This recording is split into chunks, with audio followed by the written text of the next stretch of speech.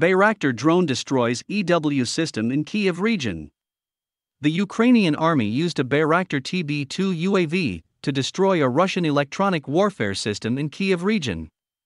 According to Ukrinform, Valery Zaluzny, commander-in-chief of the Armed Forces of Ukraine, reported this on Facebook. Our Bayraktar TB2 operators have skillfully worked out the enemy's EW system in the Kyiv region, he said. On March 11, the Ukrainian Air Force destroyed an enemy control point in the Kyiv region. Meanwhile, Belarus sends combat units to southern border.